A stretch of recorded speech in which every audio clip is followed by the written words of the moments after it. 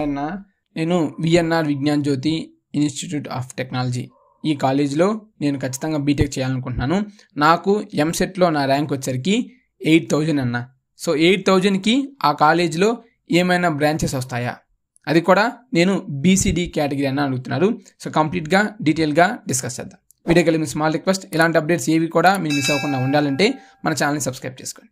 So నీకేనే కాదు అందరికీ ఉపయోగపడాలి కాబట్టి కంప్లీట్గా బీసీడీ కేటగిరీ పరంగా ఈ కాలేజీలో ఏ బ్రాంచ్కి ప్రీవియస్ ఇయర్ ఎంత క్లోజింగ్ ర్యాంక్ ఉందని డిస్కస్ చేద్దాం.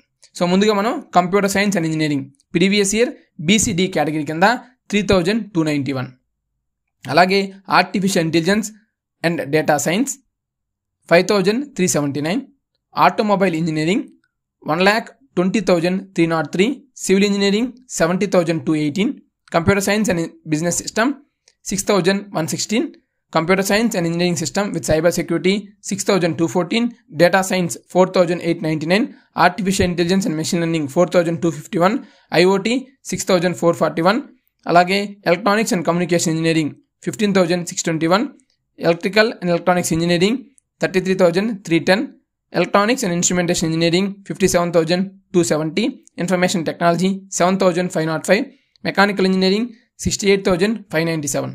సో మీకు వచ్చిన 8,000 కంటే మీకు ఇక్కడ automobile waste, civil engineering waste 70లో. So computer science and business systems try చేయండి. ప్రీవియస్ ఇయర్ 6,000 వచ్చింది, మేబీ ఛాన్స్ ఉండొచ్చు, రాకపోవచ్చు, బట్ ఛాన్స్. అలాగే సైబర్ సెక్యూరిటీ ట్రై చేయండి, డేటా సైన్స్ ట్రై చేయండి, artificial intelligence machine learning try చేయండి, ఐఓటీ ట్రై చేయండి. ఇవేమీ మీకు రావడానికి ఛాన్సెస్ తక్కువ ఉన్నాయి. కాకపోతే ఇక్కడ మీకు ఖచ్చితంగా ఇందులోనే కావాలనుకుంటే electronics and communication engineering Pakka dam షూర్గా వస్తుంది. అదేవిధంగా ఇన్ఫర్మేషన్ టెక్నాలజీ కూడా వస్తుంది.